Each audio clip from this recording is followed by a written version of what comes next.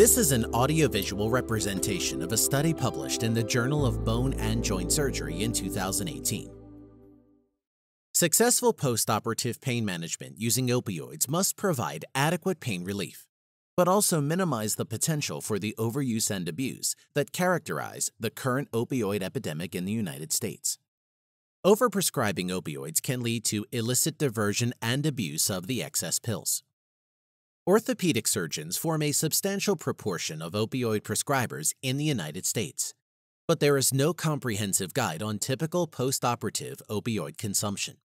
In order to determine how much postoperative opioid pain medication was being prescribed, how much of the medication was being taken, and the minimum amount needed to effectively manage pain, a group of researchers from the Dartmouth-Hitchcock Medical Center studied patients who had undergone one of the 5 most common elective orthopedic procedures: total hip arthroplasty, total knee arthroplasty, rotator cuff repair, carpal tunnel release, or lumbar decompression.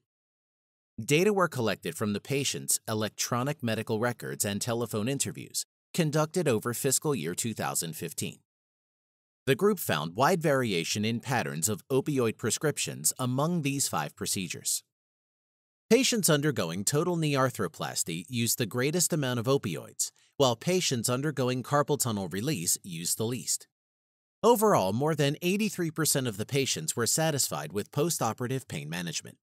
They also found that over the 1-year course of the study, more than 43,000 of the prescribed pills went unused, and that only 41% of patients reported that they had properly disposed of their unused pills. These findings can guide healthcare providers to establish postoperative opioid protocols. Orthopedic surgeons in particular could still meet the pain control requirements of more than half of their patients while substantially lowering the number of excess pills prescribed. Excess pills that may increase the potential for abuse in the community and may contribute to the opioid epidemic.